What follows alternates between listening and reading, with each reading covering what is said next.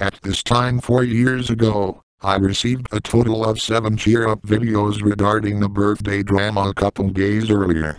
This is what got me involved in cheer-up videos, as later that same month, I decided to return the favor and be there for my online friends.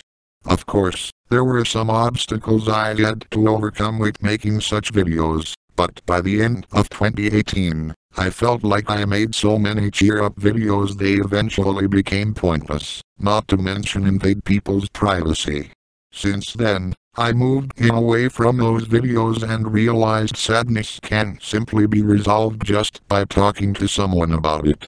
After all, the world does not need to know a specific person is upset for some reason. Last year, some of my videos were able to cheer up certain users without any intentions of doing so.